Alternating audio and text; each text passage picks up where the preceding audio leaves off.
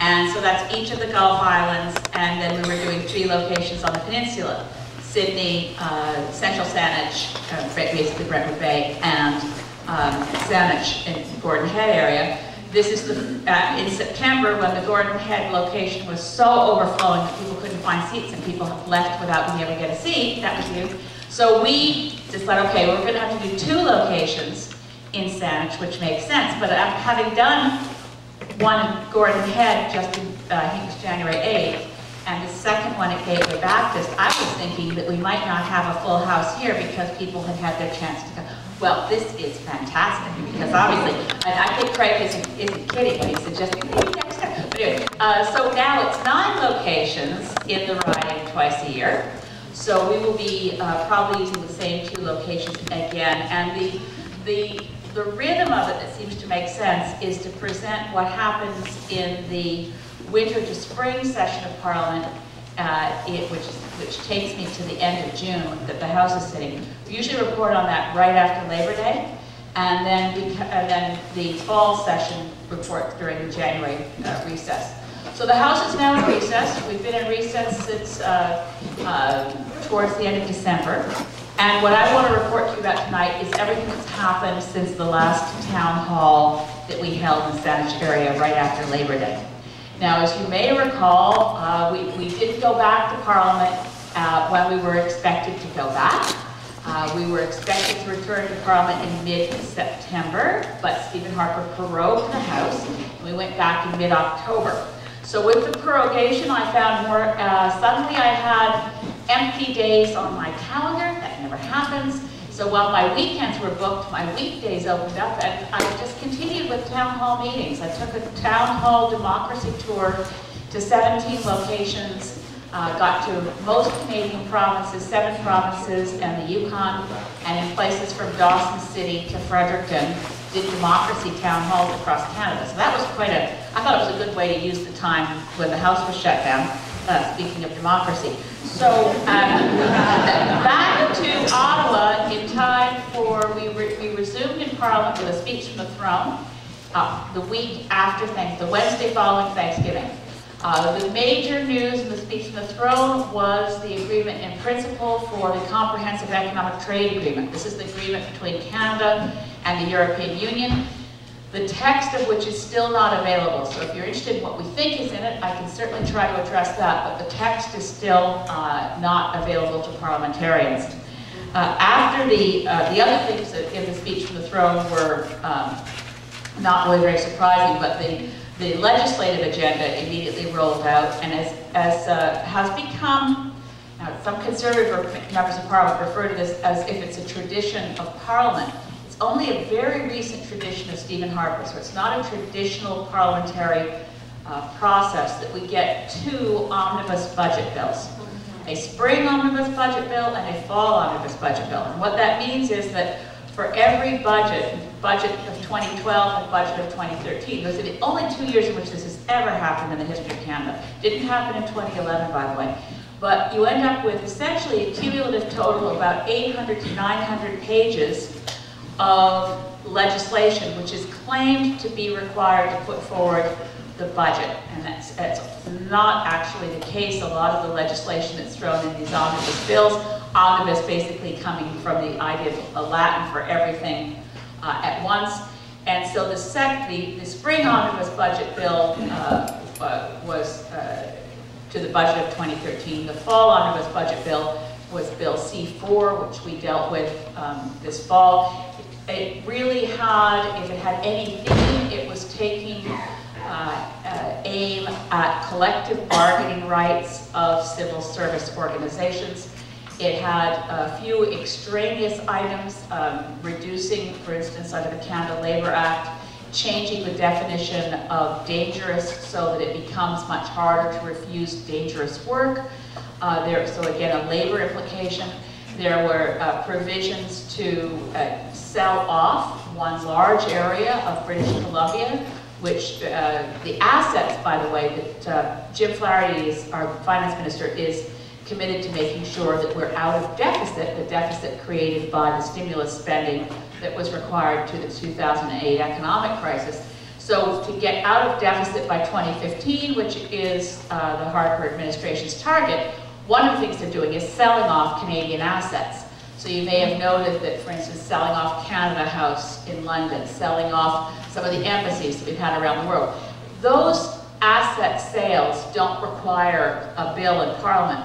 But this interesting one that was in Bill C4 is something called the Dominion Coal Lands, and it was several tens of thousands of hectares in southeastern British Columbia, in the area of the Waterton Glacier International Peace Park. These were lands that were tied up through legislation back at the time of the building of the railway. So it was the Crow's Nest Pass Act that we had to amend to allow them to sell off lands that will be used for coal mining in southeastern BC. So there are some ecological concerns with that one. There were also legislation, I put forward amendments to all of the bills, of course, including a Copyright Act, First Nations Elections Act, a cluster munitions bill. But one of the things that happened this fall that was really difficult for me personally is that, and to back up, this is parliamentary procedure, and I'll try to keep it from being boring, but this is parliamentary procedure. And the significance of it was, a lot of you will know that I was able to put forward amendments at report stage in the House of Commons on every bill, particularly on Bill C-38, which was the omnibus budget bill of spring 2012, which was hugely damaging to our Fisheries Act and destroyed our environmental assessment legislation. And I put forward 400 amendments on that. And the Conservatives didn't like that I did that. And it's the first time in the history of Canada, it's sort of a backhanded compliment, if I think of it this way, that a majority parliament of a powerful party, the Conservatives, decided to take aim at one single MP to destroy my rights to put forward amendments at report stage. So in that sense, it's a compliment. But what they did was they had in individual committees, all the committees of Parliament that resumed right after the prorogation that deal with legislation simultaneously had motions put forward by Conservative members of Parliament that were identical. So the fiction here was that each of these members came up with their own motion independent of the others, but the language was identical. And what it said was that anytime there was legislation with amendments coming forward, 48 hours before the committee moved to clause by clause review of the legislation, members of Parliament who were part of parties, such as the Green Party with fewer than 12 seats, the Bloc Québécois, or independents, would be, quote-unquote, invited to submit amendments to committee. This is a way of getting around the fact that my right to submit amendments in the House of Commons as a whole, specifically because people in my situation are MPs in parties with fewer than 12 members, are not allowed to be members of committees. So they've created what's essentially not an invitation, but an experience of coercion, that if I don't show up to committee with my amendments, I won't have an opportunity to put forward amendments at report stage. If I do show up at committee with my amendments, they just go through a ritual slaughter before the committee, and I still can't put them forward at report stage. But it's worth the fight to bring forward good amendments. So I've now, actually, it's had the effect of increasing my workload, because I have to run from committee to committee. Sometimes they're meeting at around the same time, and it's very difficult to show up with the amendments and get them heard. I'm allowed 60 seconds per amendment to describe my amendment, and then I'm, depending on the committee chair, I'm generally not allowed to defend them or explain them or even respond to an MP who wants to make a friendly amendment to one of my amendments. So that was a big change this fall, but I did continue to put forward amendments to every piece of federal legislation. And surprisingly, on the cluster munitions bill, the opposition parties collectively, and we worked quite well together, the Liberals, the New Democrats, and Greens, to amend what was, well, backing up again, as you can imagine, a bill before the House of Commons to implement a global treaty on cluster munitions is for the purpose of getting rid of cluster munitions.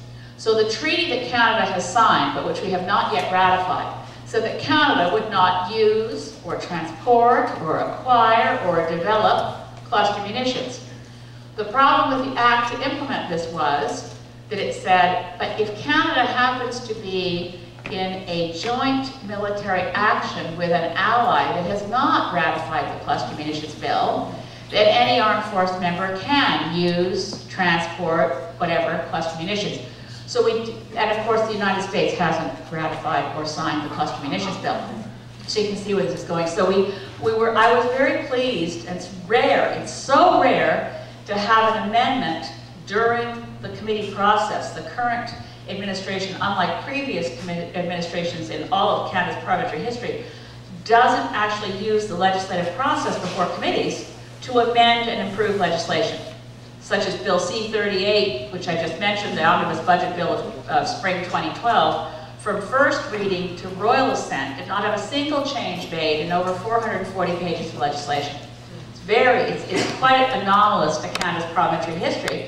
Because of course the whole point of Parliament is to actually review legislation, as well as of course control the public purse, which Parliament no longer does. But it's the core of parliamentary process that you amend legislation as it comes forward. In any case, we did succeed in the cluster munitions bill in saying that although Canadian armed forces can be involved with other armed forces that are using cluster munitions, we removed the provision that said that Canadian armed forces themselves could use them. So at least it was an unsatisfactory compromise, but it was better than nothing. The other thing that happened this fall that you might be interested in that I did was I went to the global climate negotiations. This time, as anyone who follows the climate issue will know that under the Framework Convention on Climate Change, there is a global negotiated process every single late fall, generally in the latter half of November, sometimes creeping into December. And the purpose of that is to find a global binding treaty that will actually reduce greenhouse gases effectively. I tried to go to these. I was the only member of Parliament to go this time, other than the Minister of Environment, Leona Aglukkaq. And I went there thinking I was going to be registered as essentially an observer, which gets you in the main room, but doesn't get you in most of the side negotiations where the real negotiations happen. And after arrival in Warsaw, where this is the 19th conference of the parties that took place in Warsaw, after arrival in Warsaw, and I had my credentials as an observer, but they don't get you into real negotiations, they get you in the plenary sessions. And what you want to get in the real negotiation is a bright pink line on your badge with the name of a country. Now, I did ask Canada if I could please go as a member of the Canadian delegation. And after I was already in Warsaw was when I got the response from Leona Aglukkaq saying no, they were only bringing people on the negotiated group, the official delegation would only include people who were valuable to the delegation because they knew something about climate. Anyway, but after I got to Warsaw, of all things, I was approached by the Afghanistan delegation. So some of you may know, I ended up being a member of the Afghanistan delegation.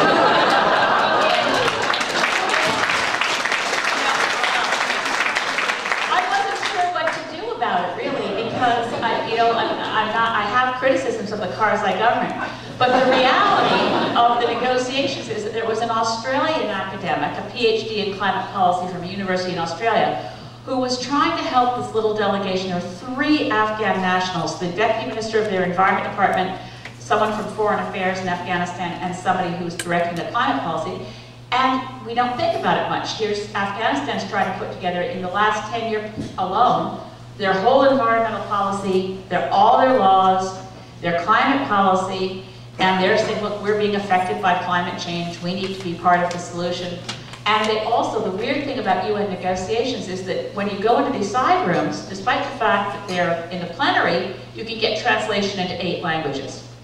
As soon as you go in the side room where real negotiations are happening, it's all in English.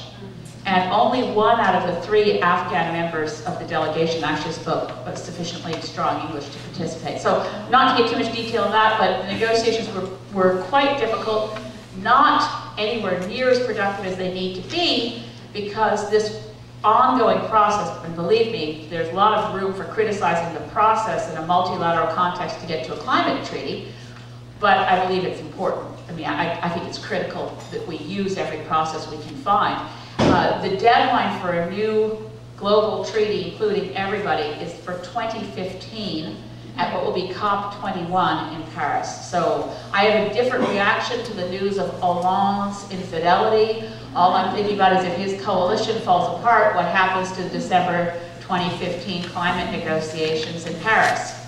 Because that's where they're going to be. Right now, by the way, in Hollande's coalition, the Minister of Development is a Green Party member from France, and that's giving us some good, from my position, given my party in global negotiations, it gives us some good access and inside information on how things are going in negotiations. Anyway, I've gone on too long about Warsaw. We then, back in Parliament for another week after the climate negotiations ended.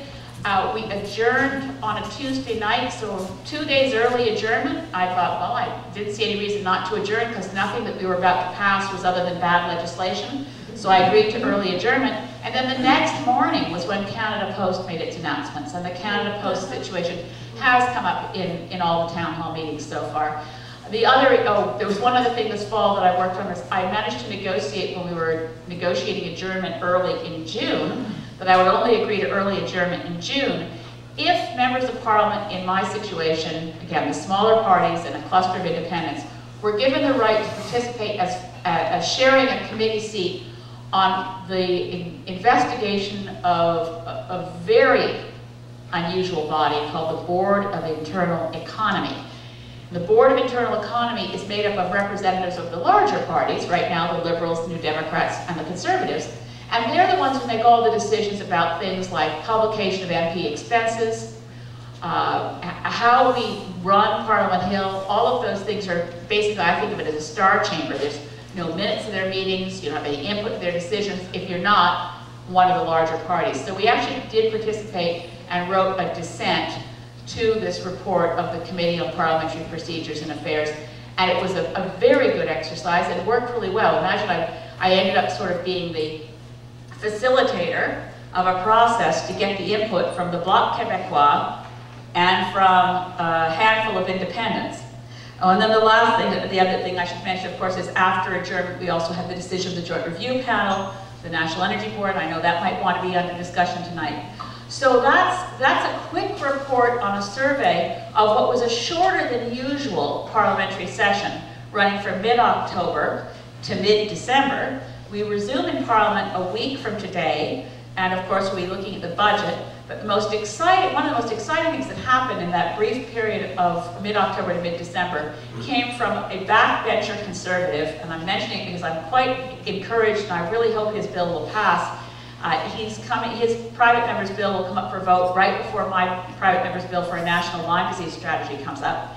You may have seen it in the media, but a really wonderful Conservative named Michael Chong, who's the Member of Parliament for Wellington Halton Hills, has put forward a very good bill that he calls the Reform Act to reduce the power of leaders of federal political parties, to increase the power of backbencher members of Parliament within a caucus, and his bill would remove, which is something I've supported for a long time, remove the requirement under the Elections Act that the leader of every party sign the nominations for every one of their candidates. This gives the leader of a party the ability to threaten their candidates and their MPs and say, well, if you don't do what I say, I'm not going to sign your nomination papers. This is essentially the only clout and plausible threat that these guys have, other than saying, I'm going to yell at you and make your life miserable. They can do that, but this is an important legislative change, the Elections Act. And also, Michael Chong's bill would restore Canadian parliamentary democracy to more of what we have in the other Commonwealth countries. Our Westminster parliamentary system is, of course, shared with the UK and all other Commonwealth countries, but Canada's morphed in a weird way, and that's that. Whereas when you think of it, the Prime Minister in other countries in the Commonwealth can be removed by their caucus. So remember, Margaret Thatcher was removed not by a vote of the British electorate, but by her own caucus putting John Major in place instead of her.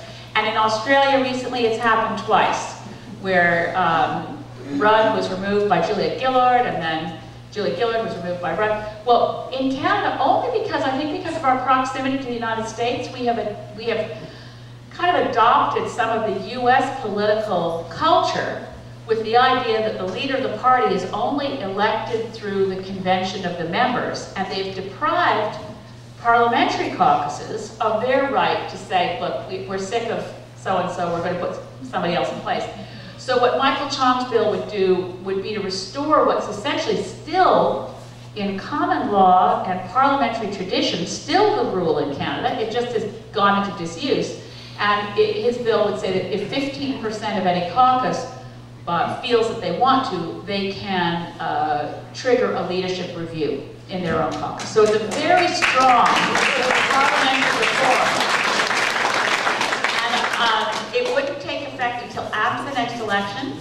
So, but that's okay. I mean, if we can get this reform bill through, Canadian parliamentary democracy will be much healthier. And so I'm very committed to working to get it passed. And as things now stand, I know that Michael Chong has the support. I would guesstimate, depending on how brave they feel on the day, somewhere between 20 and 40 Conservatives would vote for his bill. It is a private member's bill, and there are things that could go wrong with it between here and getting it passed.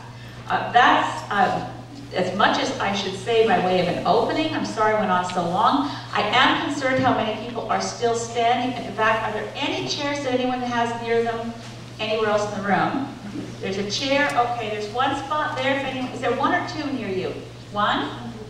And there's, oh, yeah, well, we can move some chairs over. Yeah, we should make sure, and particularly for anybody who's not comfortable, please signal to somebody else so that we can find you a spot to sit, or we can bring out more chairs. I have to say, as an exercise in democracy locally, nothing is as encouraging for me as to see so many people wanting to come out and find out what's going on in Ottawa and tell me what's on your mind. So now I'll stop talking.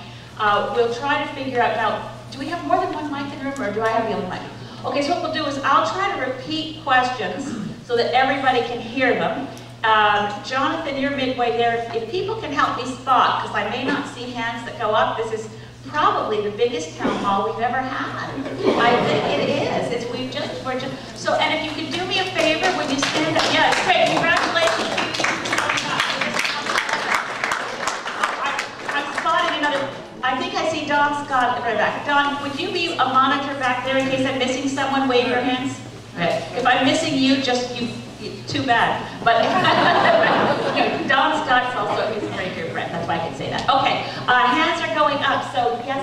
How many votes are required to get this amendment for his bill change? Right, the question is how many votes are required to get Michael Chong's bill to pass? Depends on how many members of Parliament are in the House that day. So it's going to be 50% plus one. Now there are 308 MPs in the House. The Speaker doesn't vote, so we have to get at least half of 307, but not everybody is there every day. And there are some empty seats right now. There are a couple of members of Parliament who have resigned, and they haven't had by-elections to fill their spots yet. So we're down to half of 305. So, but what I worry about is even if we can get, if we have a good showing of Conservatives willing to support Michael Chong, and the NDP leader and the Liberal leader, neither one of them want to come out against this. But the reality of their party structures is that I think they probably don't want it to pass. So the risk is a poor turnout of Liberals or a poor turnout of NDPers. If every single member of the opposition makes an effort, shows up and is there on the day of the vote, and they vote in full force, and of course I don't believe in whipped votes. I don't think it's appropriate, but I think most backbenchers will like these changes if they're allowed to vote the way their conscience dictates this should pass. So it will be helpful to have letters to Mr. Mulcair and Mr. Trudeau to say, we sure hope that your caucus is not just going to support this with lip service, but knowing how hard it's going to be to get Conservatives to vote for this, please do everything you can to get every bum in seat for this vote, because it's really going to matter, and it could be very, very close. Yeah, John. Two quick questions. I too am very concerned about the lack of parliament, democracy in the Canadian Parliament at the time. Two quick questions. The first, unconditional support of the policies of the political party currently in power in Israel leads directly to unquestioned support of a military preemptive strike on Iranian nuclear facility. To what extent has this been debated in the House of Parliament? The second question is with respect to research. The surreptitious destruction of valuable research documents and libraries containing is eerily reminiscent of the open destruction and burning of books in Germany in the mid-30s. You're here. Is there any similarity?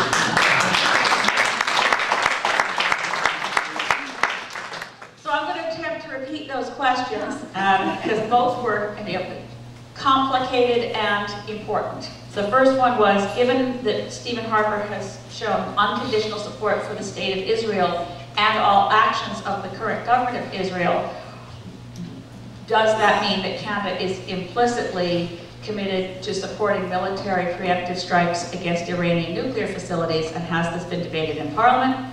And the second question was, given that libraries with federal research documents are being destroyed across Canada, actually, we didn't get to the question because you were interrupted by applause when he made the point that this was eerily reminiscent of book burning in Germany in the 1930s. So the question part was, has this been subject to reasoned debate in the Canadian Parliament? Has this been subject to reasoned debate in the Canadian Parliament? I have to say, and I'm not entirely, it's horrible to say, but I'm not being facetious. Since I've been elected, I haven't seen a reasoned debate in the Canadian Parliament on any issue. And that's because, it's not because parliamentarians aren't capable of reasoned debate, it's because the party control and the partisan top-down control of the parties means that, particularly the Conservatives, but not always just the Conservatives, read prepared speeches prepared by others for them, which avoid reason and are basically ritualistic gladiatorial contests in anticipation of an election, as opposed to reasoned debate. We have had no debate in the Canadian Parliament on our Middle East policy since I've been in Parliament. It's very clear to me, and it's difficult to actually touch on the Middle East issue with any degree of nuance without being attacked by everybody, which happened to me recently. Because I absolutely, and Greens absolutely support the right of the state of Israel to exist, and that we need a two-state solution, and that Canada's foreign policy must be balanced. We have to be in a position where we have some kind of role, which we traditionally had in our foreign policy, of an honest broker. It can deal with the Palestinian Authority, can deal with the state of Israel, can deal with both with respect.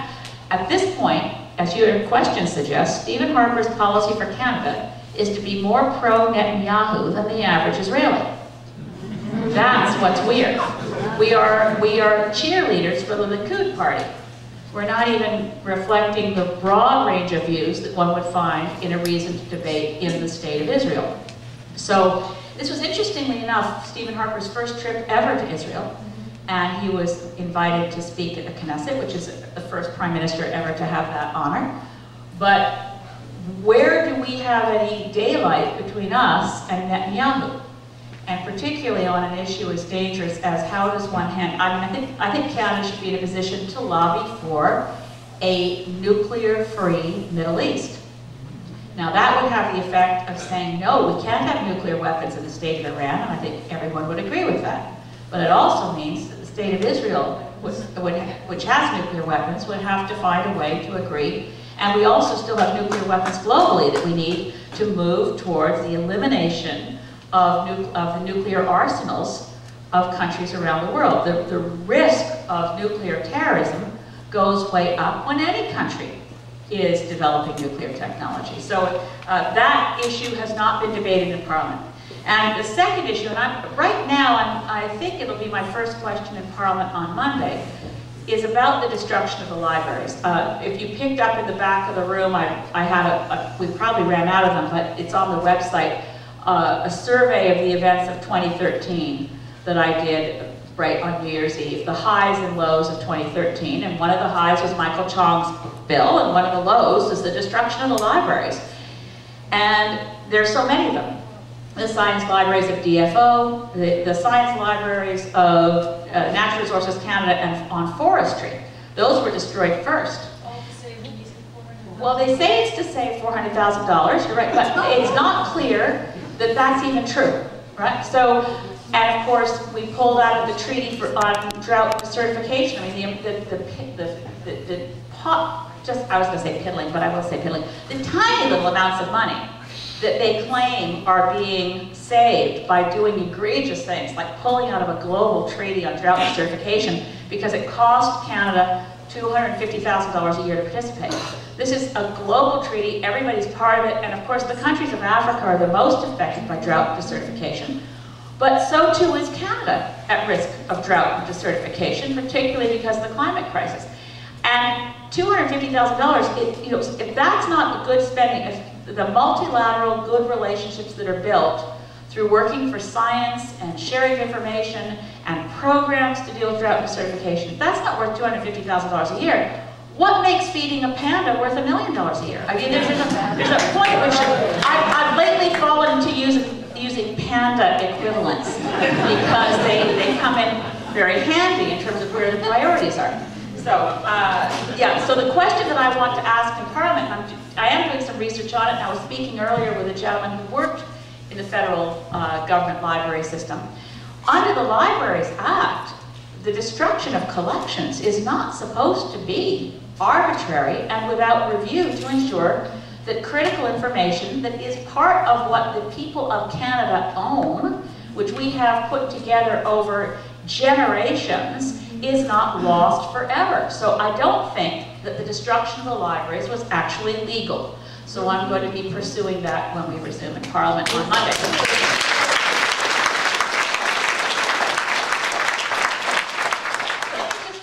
Back of the room, because I can see everybody here. Don, point to somebody. Yes.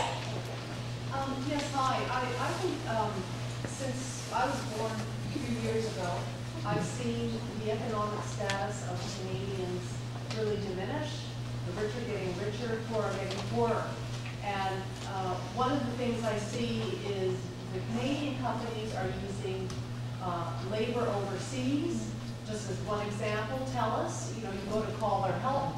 Talk to someone in the Philippines. Many companies are having their goods manufactured overseas, and in the meantime, Canadian companies that are manufacturing are closing down. I mean, it's absolutely rampant, and it's destroying our economy. And I believe when you have a weakened economy, so many things fall as a result, like rights, environment, and so on. Why are we not protecting Canadian jobs? These things like outsourcing, etc. I believe they need to be banned. They need to be prohibited. Did everybody hear that question since you projected so well from the I've got a column coming out in Island Tides this week, I think, because this drives me crazy too, so I have some recent statistics in my head on it.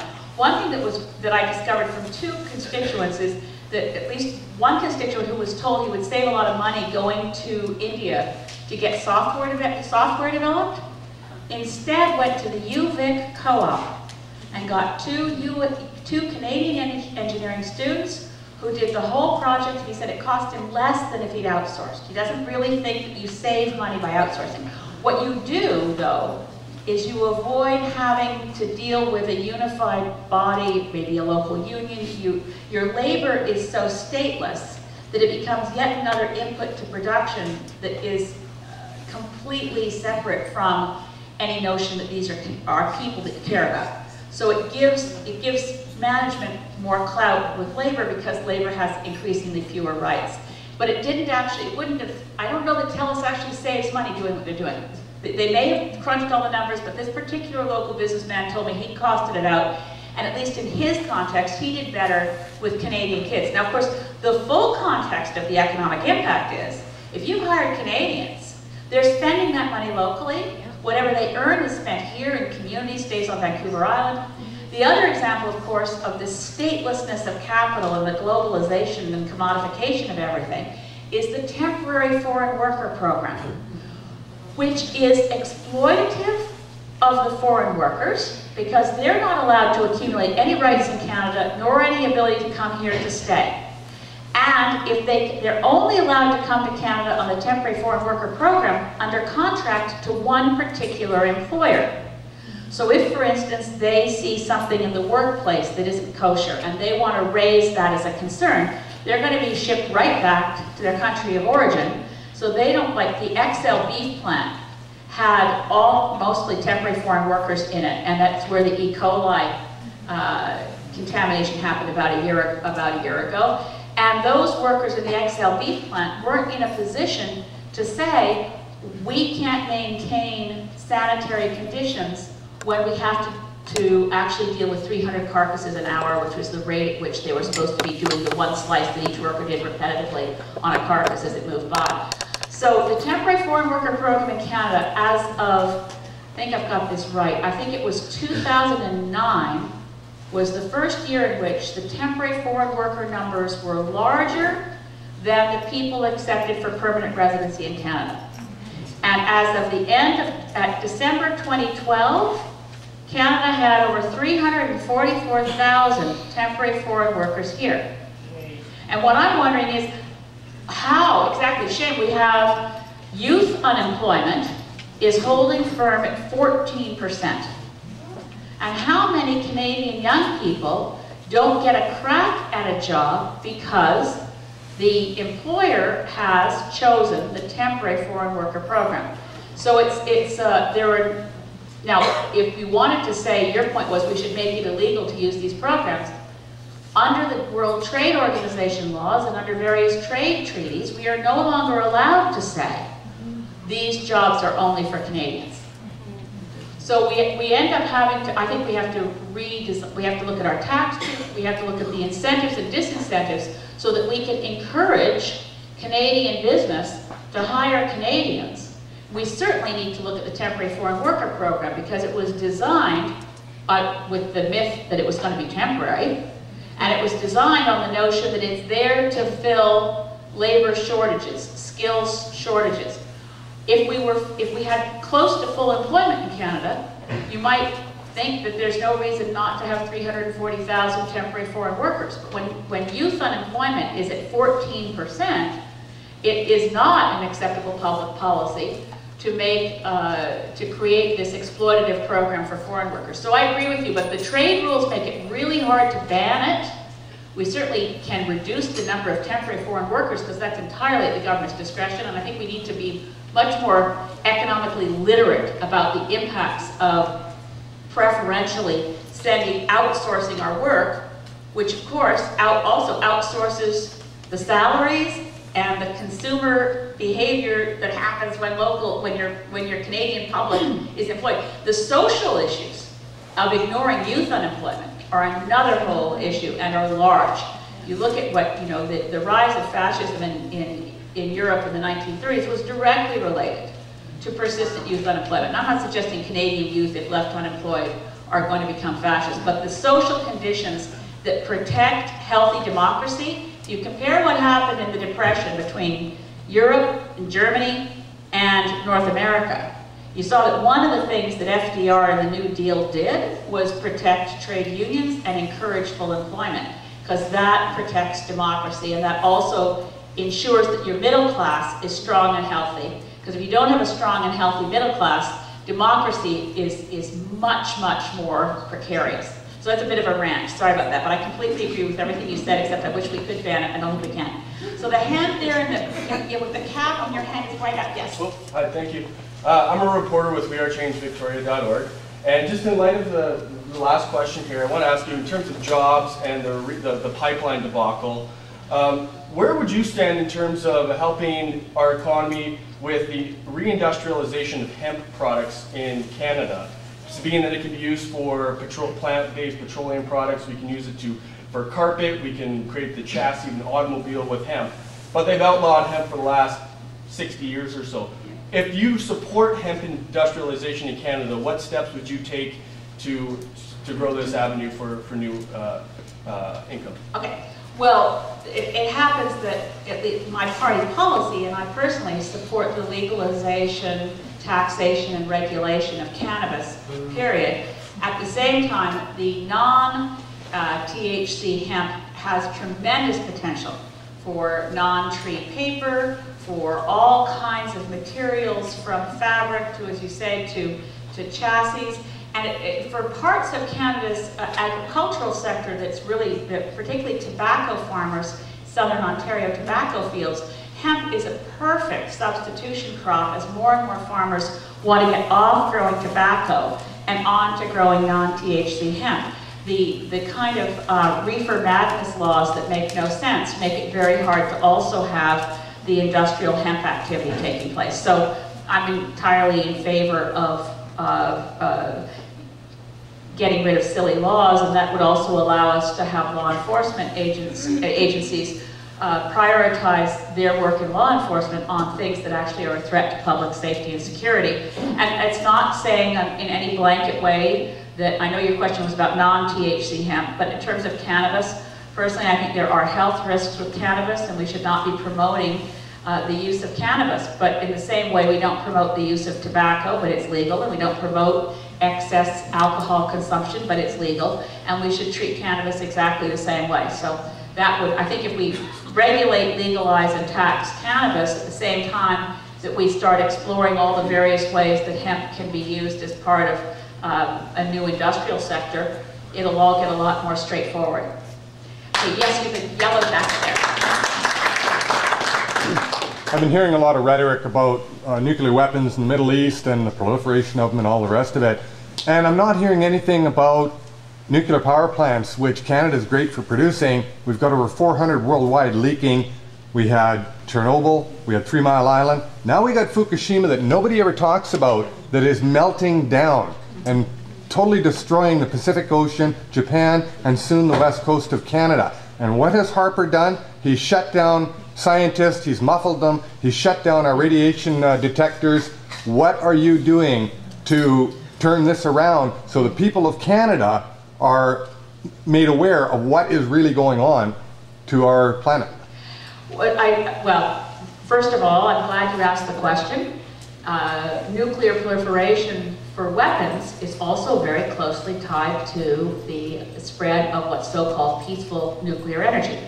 And this is a position when Canada used to have an ambassador for nuclear disarmament within the government of Canada. It was a wonderful former progressive conservative MP named Doug Roach. I don't know how many of you know of Douglas Roach. Anybody who's followed nuclear disarmament issues will know him. And he's made this point very strongly, that any push for more nuclear energy plants inevitably leads to greater risk of nuclear proliferation for weapons, and of course the risks of terrorist acquisition of nuclear materials. So I favor, and the Green Party favors, the phase out and shutdown of nuclear energy globally. In terms of Fukushima, what have I done? I did put out, I'm the only MP, I think, that's put out any press releases at all. Not that press releases really help, goodness knows, but because they don't get any coverage once we put them out. But I did call for, at the time Fukushima was happening, for public monitoring, for public information in Canada. Canadians were getting much less information than US citizens. And when it became apparent that the groundwater leakage from Fukushima was still reaching the Pacific at alarming levels, I wrote to John Baird, Minister of Foreign Affairs, to Gail Shea, Minister of Fisheries, and to Rona Ambrose, Minister for Health, and to Jerry Ritz, Minister for Agriculture, to ask for monitoring of foodstuffs, particularly seafood products that could have been swimming through the waters in Japan, to ensure that if there was any radiation monitoring and information provided to Canadians. They're all of the things that I haven't yet. I double-checked because Fukushima has been coming up at other town halls. So I double-checked with my office in Ottawa. I haven't had any response from any of the ministers to whom I wrote back in August about what we were seeing happening with Fukushima. But the letters and the efforts are on the website. I'm grateful that it gets raised in the town halls, because then when I go back to Parliament, I can say, look, people in my community want to know, what is this government doing? I will tell you that in terms of my background and knowledge on radiation, I don't think that we need to panic about our food now. I was very concerned, at the time Fukushima was happening, there were a lot of airborne radiation that could have been affecting milk and dairy products. We weren't monitoring for it. We should have been providing some cautionary advice to Canadians. Right now, I think there's reason to be concerned in terms of seafood products, but we don't have any, looking at what they're getting from the United States, it still doesn't look as though we have any reason to be panicking. So don't panic, but we have a right to information and we're not getting it, so I'll keep pushing for it. Now, let's see, who other hands that I haven't spotted from? Yes, you on the aisle there. Yeah. Yeah. Oh, hi. Thank you, Elizabeth. I just wanted to do a quick shout out for a local issue before we're going to leave here tonight, and I'll just be really brief. We're working with local farmers and local politicians as well to protect the ALR. In British Columbia, we have a problem with our farmland bank being eroded by our Liberal government, potentially being taken under the control of the Ministry of Agriculture. So we may lose our ALR and our ALC self-governing body to protect farmland. Only 5% of BC is protected, and in the light of food security, we need more farmland, not less. So I will be passing out flyers. There is a petition and a poster. We're having a huge rally at the legislature on February 10th. We want everyone there just saying, speaking out to our government to protect the ALR and leave it as is. Okay. So we just, I think give them the applause your message carried, but this is not obviously a federal issue. I don't mind shout outs for local issues. This is a town hall with people who are both living municipally, provincially, and federally, and globally, so we can mention the different issues. February 10th rally in front of the ledge at what time? Noon. Noon, there we go. Okay, yes, you have been patient. Well, this is kind of a general broad question, Elizabeth. I wonder if you have some sense of where our Canadian Parliament is at, or Stephen Harper Parliament is at. How does it fare out? How does it deviate from the other parliaments, from the UK, Australia, New Zealand? How far off course are we? And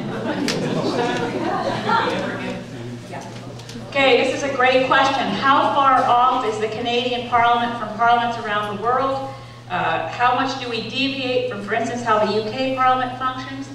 And can we, if we lose it, how do we get it back? There's no question. This has been a shock for me because I worked in Parliament in the 1980s. I have a good level of knowledge, and actually I'm one of the only members of Parliament who actually has the institutional knowledge to know that what's happening right now is wrong and scary. It's interesting how many MPs, when I tell them, look, I worked in the Office of the Minister of Environment in the 1980s, Mulroney was Prime Minister, and I was the Senior Policy Advisor to the Minister of Environment, and I wasn't a member of any political party in those days, I was just working on policy. But I tell Conservative members of Parliament, and for that matter, New Democrats and Liberals, that in those days, the Minister of Environment would give a speech, and I helped him write speeches, and we didn't run it by the Prime Minister's office first. No one would have imagined that we had to. And they're shocked because this is where the institutional knowledge is broken down. They think that what's happening now is normal. They think it's normal to be given a speech that they've never read, which I said was sort of like bad high school drama as they stumble through bad attacks on the other side of the House. And sometimes, their heart isn't in it. Most members of Parliament are really good people and very civic-minded. So things have gone far off course, and the reason that things have gone off course is the disrespect towards Parliament as an institution, particularly from Stephen Harper. Now, it would be wrong to suggest that no Prime Minister in the history of this country has been described as a dictator. Jeffrey Simpson wrote a book on Jean Chrétien called The Friendly Dictatorship. So this is the unfriendly one. This is where we get the difference. And there's been a steady rise since the advent of the law that Michael Chong's bill would take apart. Since 1970, leaders of parties have, only since 1970, leaders of parties have the requirement to sign the nomination papers of candidates. This has given more power to leaders of parties. At the same time, around 1968, Pierre Trudeau created the notion that there was something called PMO, the Prime Minister's Office. It did not exist before Pierre Trudeau. It was under Lester B. Pearson, and I spoke to, before he passed away, a wonderful man named Tom Kent, who'd been principal secretary to Lester B. Pearson, described Lester B. Pearson's office as, which would have been called the Prime Minister's office if anyone thought about it, a handful of file clerks and stenographers. There were no power brokers, spin doctors. Well, now we're up to Harper's PMO is $10 million a year of completely partisan spending for conservative hacks who run roughshod over their own caucus, who muzzle scientists and bully the bureaucrats, and yeah, so it needs to be fixed, because frankly I'm very concerned that the next person who becomes Prime Minister will find it very convenient that all the levers of power to run absolutely everything in Ottawa are on one desk, his. Right? So I'd say hers, but the only way it's hers is if it's me, and I'll be just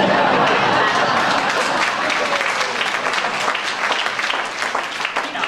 So I'll be dismantling all it. So we have to fix it now. We really do need to fix it now, because it's an unholy degree of power that the Prime Minister's office has. When Kevin Page was speaking in the local Green Party, we have an eminent speaker series, and he spoke at UVic. If you missed it, you can find it on YouTube. It was a fantastic speech.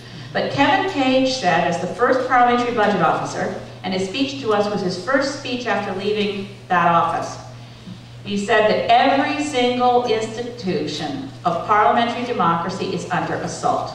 That's how I see it, that's how he sees it. And he said that in terms of levers of power, the principle of parliamentary democracy is that the public purse is controlled by Parliament, and that is no longer the case.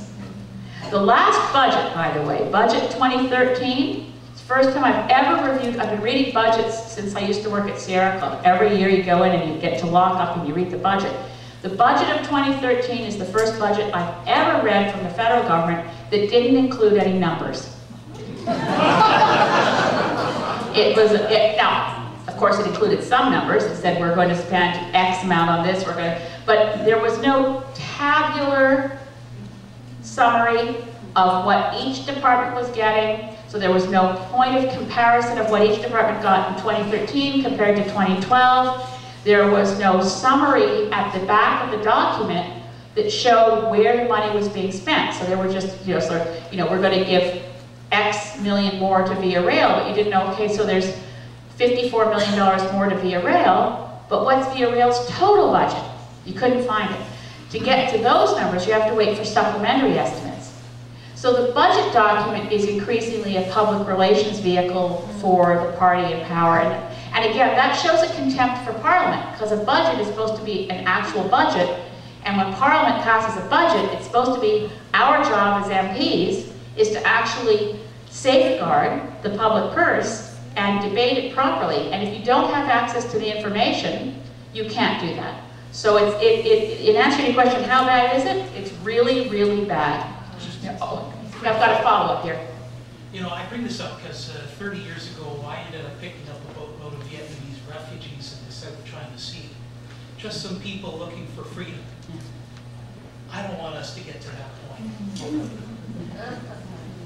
And I didn't know anything about democracy or freedom until I saw that. I'd seen it on the news, I'd seen it in Time and Newsweek, but it meant nothing. Until I was receiving people looking for freedom, it meant something. I know it now. I don't know who else knows it, but we're losing it. You don't get it back when it's gone. Did everyone hear what you just said? I would add one thing. If we were losing it, the reason we're losing it and not standing up and fighting is that it's pernicious and almost invisible, and our news media is failing us. If it was invisible as an overt takeover, I like to think that Canadians care enough about democracy, freedom, and our rights that we'd be marching in the streets. As it is, you can barely get letters to the editor written because it seems kind of like it can't be really that bad, but I thank you for putting it so passionately, because it is that bad, and we should be standing up. Now I'm looking for hands. Anyone who hasn't asked a question yet? Yes, Don's pointing to someone in the very back. And then I'm going to give you a hint for where we're going. After that, I'll go to the gentleman on the aisle who's wearing the blue t-shirt, and then the lady in the front row. So we'll go 1, 2, 3, and then we'll start again. Hi, I'm Janet Marty, president of the local Victoria Union of Postal Workers. I was wondering what your position is on the government's announcement that there will be cutting up to 8,000 jobs in Canada. Good job, actually. Yeah, the situation for Canada Post is extremely worrying. I think you know where I stand. The CUP-W research has been very strong in showing that if we want to maintain our postal service, we have to be prepared to be creative, and we have to look for ways to diversify the functions of our post offices, including doing what they do in some countries of opening up postal service to include banking service. There are a lot of things we can do to ensure that the postal service maintains its profitability. But the reality is it's still making money now, and although letter carrying and letter delivery to a door has gone down, because of the advent of internet shopping, parcel delivery is going up. So we could absolutely, and I think it's a minimum service myself of a civilized society, that you can mail a letter to anywhere in the country. And the idea that this is a concern for seniors who want to get more exercise climbing over snowbanks to get to these, and in much of Canada, the idea that urban service of mail delivery is going to be changed so dramatically with no discussion, and the morning after we adjourned, I'm appalled by it. Let me just get a sense of the room, because sometimes I hear that people don't care. How many of you are upset by the changes that were recently announced? Great. How many of you think we don't need a post office service in Canada and we can all go with private mail delivery? Okay. Okay, good. So we have a sense of the room. So we'll just keep working on it. I think most Canadians are quite distressed by it. Okay. I just want to add that I have letters that you can mail to your member of parliament, Stephen Harper. They're free postage, and I have copies here, and I also have a petition, and we have a rally downtown the day Parliament resumes on January 27th at the Post Office on Yates. What time is the rally? At noon. Post Office rally at noon on Yates a week from today, January 27th. Thank you. I'll be there in spirit, I'll be in Ottawa in reality. Okay, on the aisle there.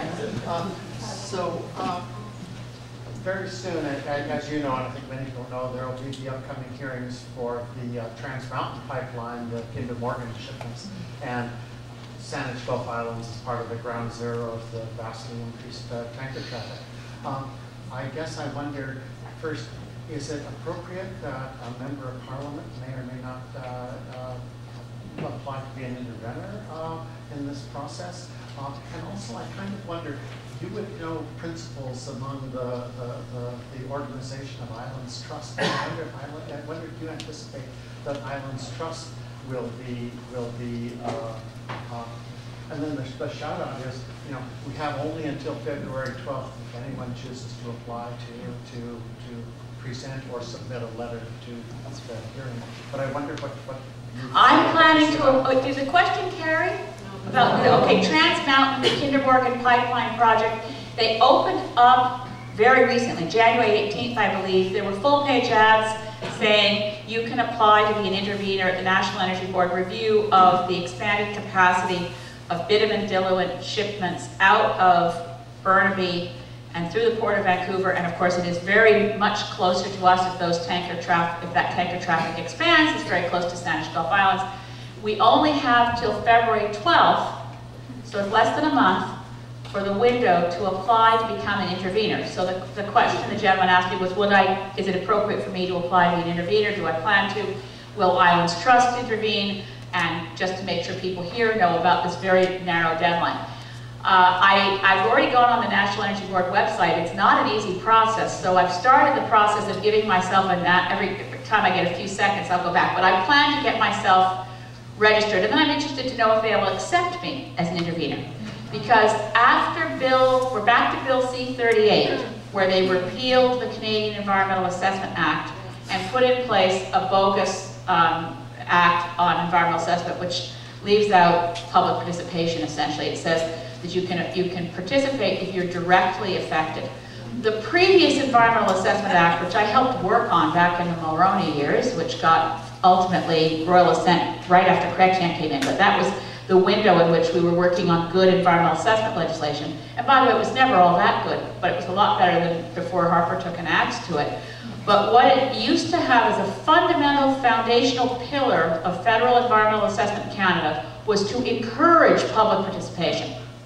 And now they've drawn it into a very tight narrowing of scope that says you have to be directly affected to participate in the hearings. Now, the legal jurisprudence around directly affected is usually taken to mean such a thing as you live next door. Directly affected is a very narrow form of words. And there have been challenges already at the Line 9 review. This was the first one. It's the reversal of Line 9 in Ontario to begin to move products west to east instead of east to west along this length of Enbridge pipe that goes between Ontario and Quebec. A lot of people have found they can't get in to participate because of this new definition of directly affected. Forest Ethics, by the way, hired Clayton Ruby to go to court to challenge it in relation to Line 9. Depending on when that court case finishes, that could have some implications for the way they're applying it on Kinder Morgan. I plan to see how far I can take it. I also wanted to go through the experience personally of getting through the forms because they're somewhat daunting. But I encourage everybody here who's concerned about pipelines and tankers to go to the National Energy Board website. I think from memory, I think it was NEB-ENO. Énergie Nationale Organisation, je pense. Anyway, so or you could just Google National Energy Board Kinder Morgan and find your way to their website. See if you can register, see if they'll let us participate. Yes, you were the next one. I know a lot of discussion about Senate recently has been to do with scandals, so totally ignoring all the idea of scandals. Before that, I was starting to hear something about Senate reform. So what, if anything, is being done about Senate reform? Okay. So the question is about the Senate and about what we hear about is scandals, but what's being done about Senate reform. The difficulty with Senate reform, as opposed to the suite of things we've talked about so far for parliamentary reform, I've left out one of the important things of parliamentary reform, for instance, getting rid of the first past the post voting system, having proportional representation, eliminating the Prime Minister's office. I'd love to eliminate it, you know, if it just didn't have any money. If it was just filled with earnest volunteers, I wouldn't mind so much, you know? But anyway, but the Senate, all of the things that we need to do to fix the House of Commons can be done without opening the Constitution.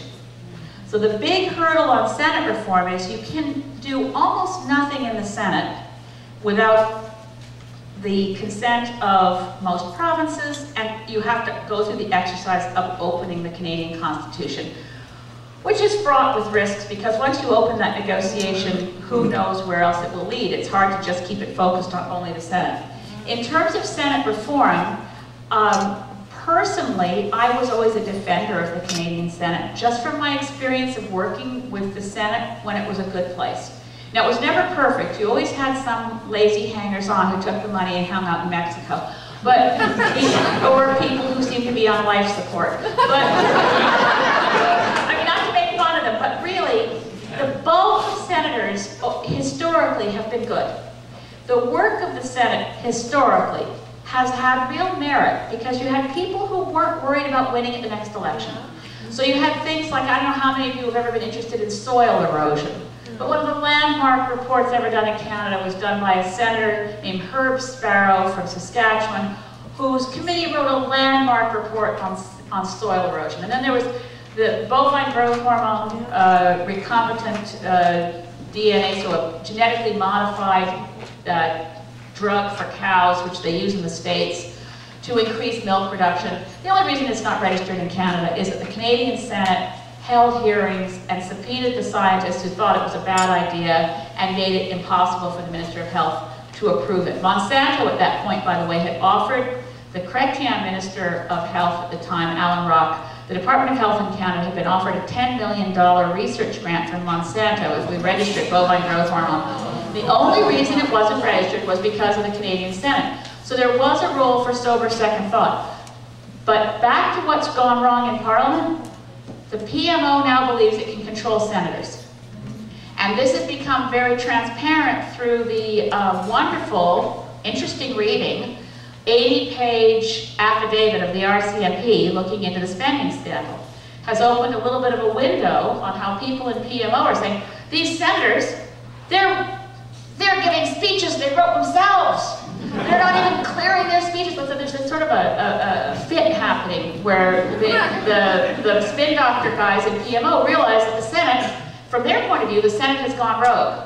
They don't understand that it's a separate house of governance, separate from the House of Commons, therefore nothing to do with the PMO controlling them. But Harper has appointed, and it's hard to generalize because there may be a good senator in the mix, so I apologize for offending anyone.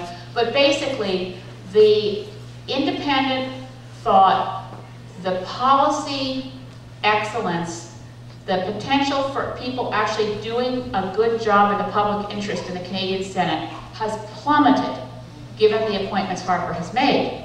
So now I've actually moved to Senate abolition, personally, because I'm terrified that, well, what these guys have done with the climate bill that Bruce Heyer brought in, it was passed by the House of Commons when the House was a minority, conservative-dominated House, with Harper as Prime Minister and minority parliament.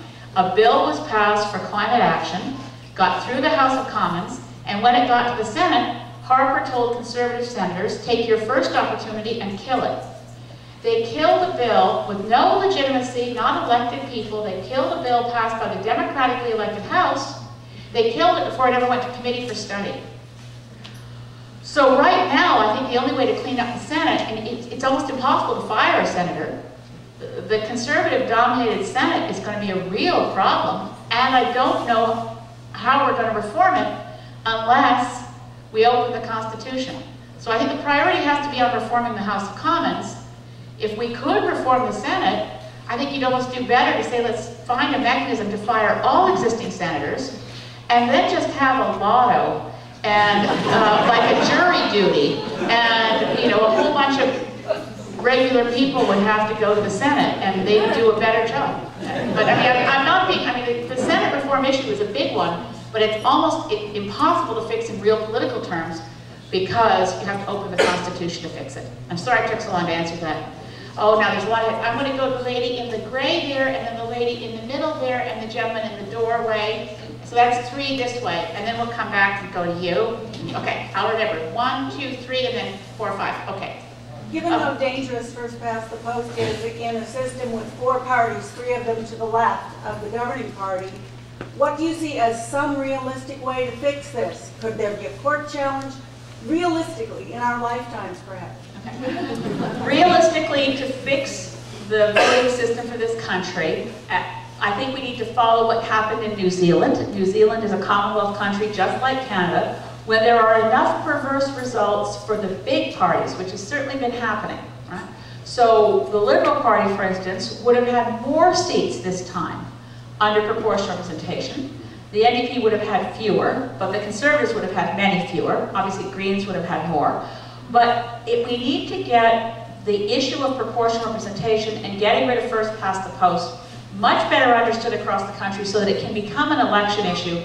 My personal effort, it's not just personal, it's the Green Party of Canada, and I'm sorry for making this partisan. I don't like to make anything partisan. This is a non-partisan meeting. But in terms of the realistic prospects, at least my mandate from the party convention for the Greens and the resolution that was passed there by our members was that I am to pursue electoral cooperation with any party that will work with us to get rid of first past the post. So I'm hoping, realistically it could happen, that I could get the Liberals, the New Democrats to agree that we'd all work together, get rid of first past the post, and form a coalition government after the next election.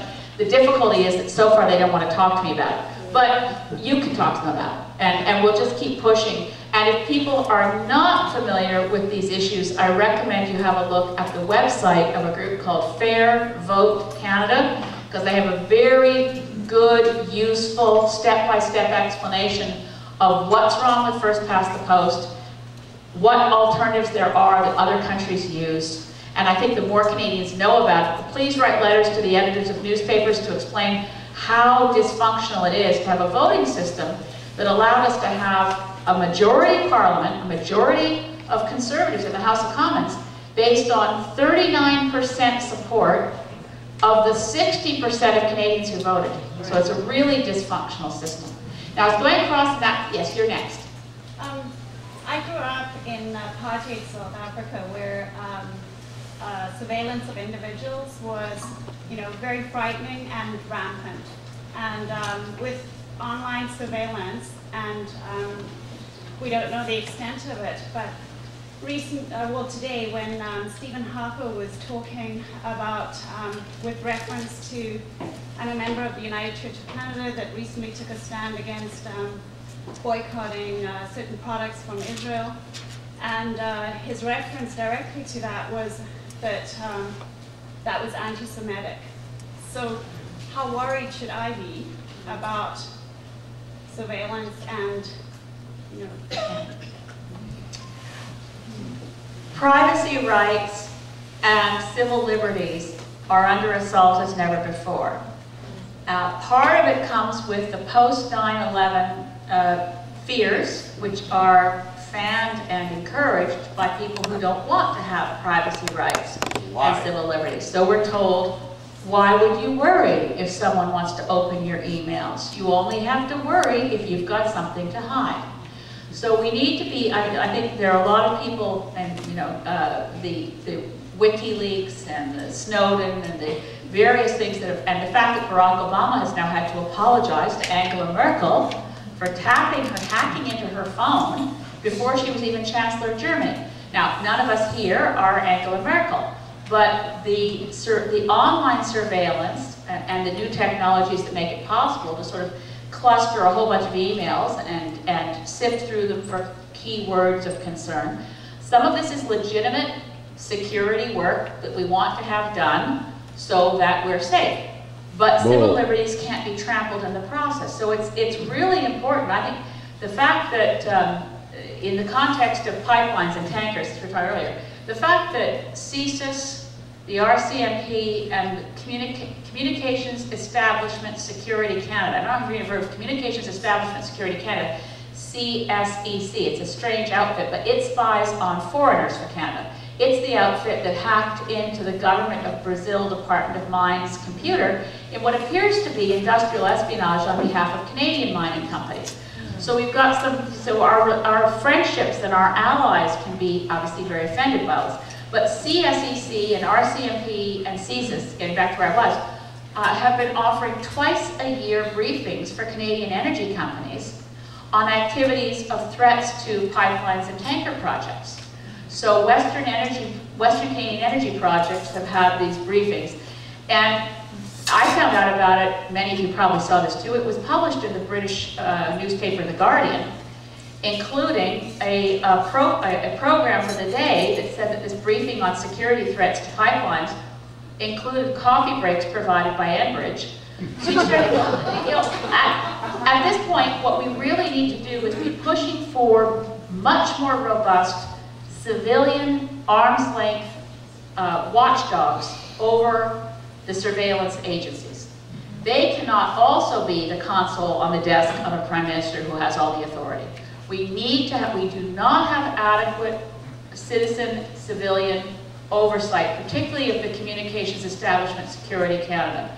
And that because we're not going to stop surveillance, and I think most Canadians wouldn't want us to. They want to have some assurance that, I mean, at the other end of the spectrum, what's going on at an airport where they give the kid his pipe bomb back and say, go on the plane. So you've got this kind of disconnect between extensive surveillance, which we're told is about watching out for people who might get a pipe bomb in an airplane, and then you sort of freeze in your boots if you've got too large a tube of toothpaste. So I think the only solution is respect privacy laws, enhance them, respect civil liberties, and ensure that there is robust oversight. Right now in Parliament, we don't have anything like the appropriate level of oversight of the agencies that are empowered to spy on all of us. And I'm not comfortable about it. I'm sure, I share your concerns, but I think we can do something about it.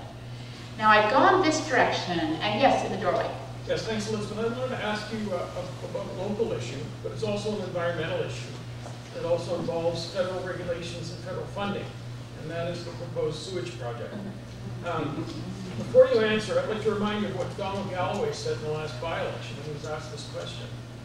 He said he asked 10 different scientists about it, and they all gave the same answer, that it's not scientifically justified, and it's a low environmental priority. Okay, well, you would tell me to address the question. Number one, it's, there is no question that most scientists who've looked at it say in the immediacy of where is that sewage going in terms of being put into a very fast-moving channel. Is it coming back and causing problems? There are most scientists I've talked to would say exactly what you quote Donald Galloway is saying. On the other hand, it is completely, I think, unacceptable for a wealthy industrialized country like Canada to have any sewage dumping into the ocean because, as other reports have said, long term, it's not a sustainable response. So we do need to have sewage treatment, but ideally we should have a sewage treatment process that makes some sense. And I think the current proposal, the idea of pumping biosolids, as they call sewage these days, to a heartland landfill, I mean, it runs the risk of converting a non-priority ocean pollution problem to a priority land pollution problem. But we also don't want to lose access to the funds. So the approach I would pursue, if it was in my riding, and if Donald had won, would have been to try to get the federal government to lease about 4 acres of excess space that they own around Esquimalt Naval Base to put in place a treatment system that included tertiary treatment that got better control than what they're proposing, that dealt with some of the we've done well, by the way. There was a lot more toxic heavy metals that were making their way into our waterways. And we've done a lot with, and the CRD has done a good job with reduction at source, such as with mercury amalgams and dentists. There's been a number of, and car body shops. There's been a number of places where things going down the drain are reducing the amount of toxic loading in our oceans. But we do have to have sewage treatment for Victoria. I'm firm on that, but this particular plan, to me, is compromised by the awkwardness of not having a sufficiently large footprint for a plant and the unwillingness to put distributed smaller plants. So you end up with essentially, it's like a camel being a horse designed by committee. There's something kind of funny about a plan that involves building a pipeline to I don't even know that plan is going to work. The pipeline could plug. It's not necessarily a good, I've seen a number of projects that went wrong because of trying to move things up hills and down and forgetting about the engineering, and sometimes these things will plug and not work very well. It adds to the cost and it reduces the energy capture that you could get. So I always approach the issue of sewage in Victoria with some trepidation because second only to the Middle East, it's an impossible topic to discuss with Andrew Weaver, the provincial MLA, would certainly agree with what you just said. Yeah. And there is a local effort to propose a higher level of treatment, a distributed model, just as you stated. There is a petition here tonight. Okay, so the petition that you have here tonight, you wouldn't mind if people found you afterwards so they could sign it? Absolutely. Okay. Okay. Thank you. That was my loaded question. Finally, thank you for being so patient. Would you like to, I'm going to pass you the mic and I don't have to repeat your question because you're so close. Thank you. I was wondering if you could please summarize your Lyme disease strategy bill and why it's so important for Canada and Canadians. And could you please tell us how best to follow in detail when you introduce it in Parliament? I want to watch you live. Well, the Lyme disease strategy bill is Bill 442. It's had first reading. I got it through first reading in June of 2012. How many of you know anybody who's been affected by Lyme disease? Pretty high proportion of the room. How many of you have Lyme disease? Okay. It is an epidemic. It needs it needs a national approach. And my bill will go to second reading, I believe, sometime in February. It depends on a calendar that I don't control. I will definitely publicize on the website the minute I know anybody who's on any Green Party lists, or ElizabethMayMP.ca has a newsletter which is not partisan. If you sign up for ElizabethMayMP.ca for a newsletter, I promise you'll never hear a single thing about the Green Party, nor will anyone ever write and ask you for money. It is a no-risk information system that's nonpartisan. And I can definitely make sure everybody knows when it goes for a vote for second reading. On my website right now, there are petitions on this bill. What the bill does, and I'll run through this very quickly, is it calls for a national Lyme disease strategy based on a consultation that includes the medical establishment, the provincial departments of health, because a lot of this is provincial, Lyme disease sufferers, the medical community, and others, to come up with 3 things. Better prevention, so public awareness, what to do to avoid being bitten by a tick, what to do if you think you've been bitten by a tick.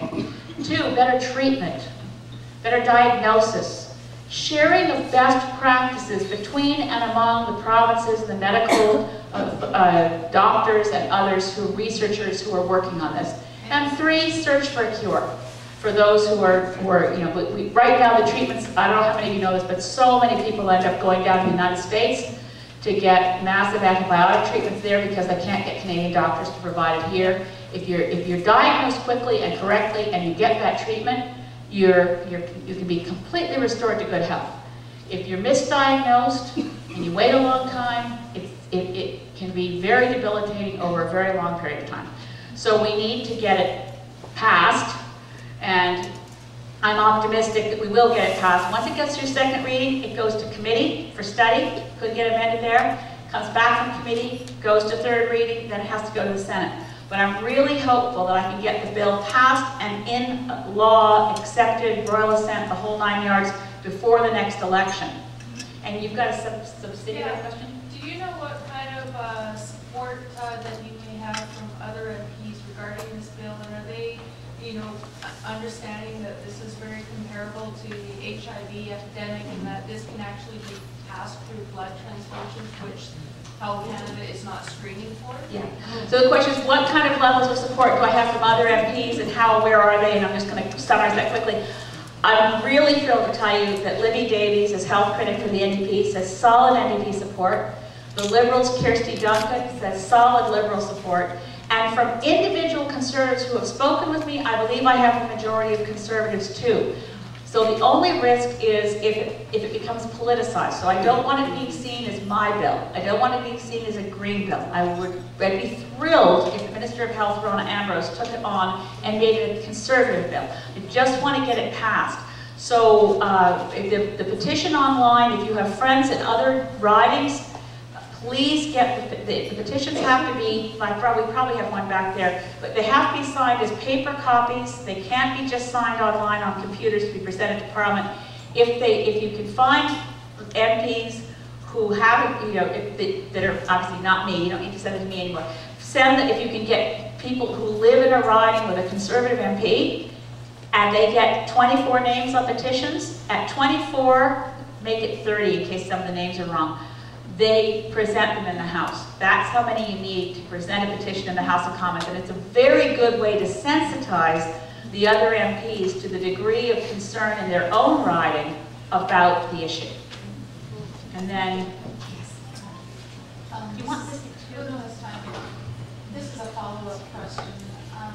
It has to do with the coalition and trying to basically get Stephen Harper out.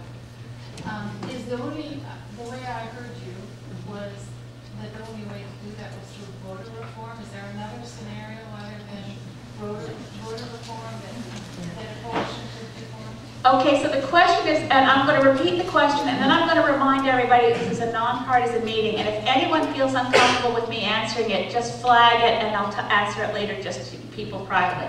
So the question is that, did she understand correctly that I was saying the only way to have Stephen Harper no longer be Prime Minister was through a coalition effort or voter reform, and if it's not voter reform, is there any other way that one could imagine that Stephen Harper wouldn't continue as Prime Minister? So, Is there another way of forming a coalition? Is there another way of forming a coalition? Without voter reform. Without voter reform. Okay, so that's sort of a theoretical parliamentary question. But does anyone, I'll try to keep it from being partisan. Yes, I mean, Canadian parliamentary democracy, just as in any Westminster parliamentary democracy, allows for coalition governments. That's what the UK has right now. It's got the Lib Dems and the Conservatives, Nick Clegg and Gordon Cameron, together in a coalition government. That's what's normal in other countries. One of the problems, again, is because we're so close to the United States, when there is an election, did I say Cameron? Gordon Cameron. David Cameron. Okay, thank you. I knew what's wrong with it. Anyway, when Stephen Harper in 2006 had more seats than anybody else, than other parties, but still a minority, that voting result in the UK or in Australia or in New Zealand would have been reported in the newspapers as, we have a hung parliament. Who will form government? But the Canadian media and our Canadian political culture has aped US politics more and more all the time. So we just say, Harper won. And we're like, no. And we also focus too much on the leaders. Instead of saying, okay, well, who are the parliamentarians? How is that going to work? What kind of government are we going to have? So we tend to skip a step when it's a minority parliament. Next time there's a minority parliament, I'm really hopeful that I'll have a caucus of 12 MPs. Right now I've got a caucus of 2. You probably heard that. We have a second Green MP, so I've got a caucus of 2. Well, it's not every day you can double your caucus, so I'm really I'm happy about that. But assume that whatever form of parties, maybe I'm not even there. Let's not assume that I'm even in the mix. But if you have a minority of a Liberal, minority Conservative, minority NDP, the way our system works is the leaders of those parties would talk to each other and say, can we work together? Would we put together a coalition? What would it look like? And so it's totally possible, it's actually normal in Westminster parliamentary democracy for that to occur. And the reason it happens so little here, or actually at the federal level, it only happened when Sir John A. Macdonald, in the initial government of this country, was the Great Coalition. Since then, we've had a minority parliament. Lester B. Pearson worked extremely well with the New Democrats. That was a very fertile period for Canadian democracy. That's when we got in the pension plan, we got in health care, a lot of things. We got in a new flag. A lot of things happened in that minority parliament, and we just have to, understand that and push for it. Now, we're pointing to a hand back here. Who have you got, Don? There's a group of students back here, I guess. Oh, great. Thank you very much for giving voice to youth and children who have really important things to say as well. So I appreciate everyone who's been patient enough so that kids come. We have some kids here from Campus View Elementary School, and they are fans of yours, and they would like to present an invitation to an Earth Fest. They started a green team at the school, and they'd like to extend to you an invitation to Earth Fest. So if they could come up and give that to you. That would be great. Well, do you mind if, while you guys are coming towards the front, if I take a quick question just to use time well? Do you mind if I do that? Okay, Yeah. And come on up, kids. I will stop talking the minute you get here. Thank you. Before I ask a question, I just want to thank you for the commendable job you're doing in our community.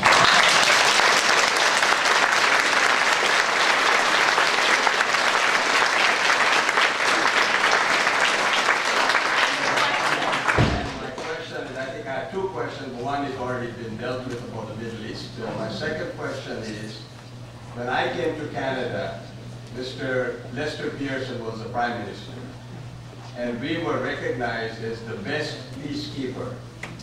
And I think our role as a peacekeepers is diminishing so much. And I heard Professor Walter Dorn on CTAX, we even closed the Pearson Center last month. We used to have 3,000 peacekeepers. We are now running as a war fund. And we have now 60 peacekeepers, right? Which is really very dismal record as far as I'm concerned. My question is, are we going down the hill in terms of peacekeeping? We are no longer a peacekeeper, or do we need to revive our reputation as a peacekeeper? So I'm going to answer that question and repeat it for everybody, but first I'm going to accept this invitation. First I want to know, I don't want to put you guys on the spot, but would you mind saying your names and how old you are?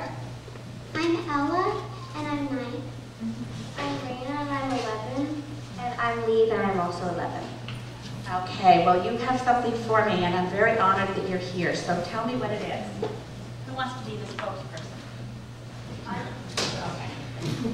So this is an invitation to the Campus View Elementary Green Team Earth Fest. This will be our 3rd annual Earth Fest, and we're really excited.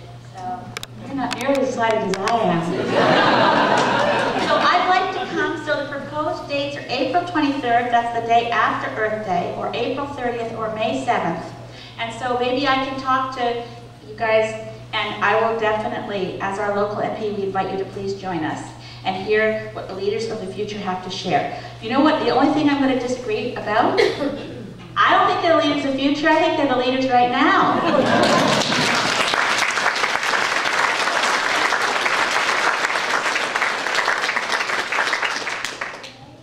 Okay, we'll talk later. So the question before, thank you so much, by the way, Anita and Narda and Laura, thank you very much. So,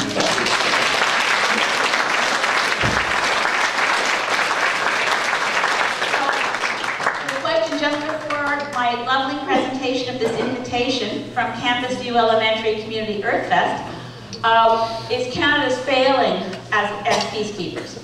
We now rate something like 58th in the world in terms of our commitment to peacekeeping. We do continue to donate money to U.S. peacekeeping efforts, but we do not send personnel. We've been specifically requested for the Congo several times. General Andrew Leslie, who's now retired, actually told me at the time he wanted to accept the invitation. They were looking for 3 people. They weren't looking for thousands. They wanted 3 people. They wanted people who were capable of command to ensure that the mission in the Congo, Democratic Republic of the Congo, where there's been an incredible loss of life, that they would have a good, well-qualified military strategist, expert in general. He wanted to go, and Stephen Harper said no, we couldn't spare anybody. So I think, you know, the peacekeeping efforts were invented by Lester Pearson before he was Prime Minister, when he resolved the Suez Crisis, for which he won the Nobel Peace Prize. I think we have to return to those peacekeeping roots. It's always been a source of pride to Canadians. I work with a lot of peacekeeping veterans who live in the community in Sydney. I rode with them it was such an honor. They asked me to ride with them on Canada Day in the Sydney Parade. I got in trouble with some people because they had a really big Cadillac that I rode in. But anyway, you're not going to get an 89-year-old peacekeeper putting me on the handlebars of his bicycle. So it's true. That's right. So we do need to do this. It's one of the ways that Stephen Harper is trying to remake our idea of who we are as a people, is by repeatedly describing Canada as a warrior nation. And I think there's nothing, it's a very tricky, slippery slope to change the language. You do not want to, for 1 minute, to denigrate the fantastic people who join the Canadian military and put their lives at risk and are in missions around the world. We need to support those operations. It's not always going to be peacekeeping. But sometimes it's got to be peacekeeping, and so we need to put ourselves back in front of peacekeeping because we invented it. So there's a hand went up. Was it related to this one, sir? Yeah. Well, it is related, yes. Seeing as we are a warrior country, I think our Prime Minister should get in front of our troops and lead the charge.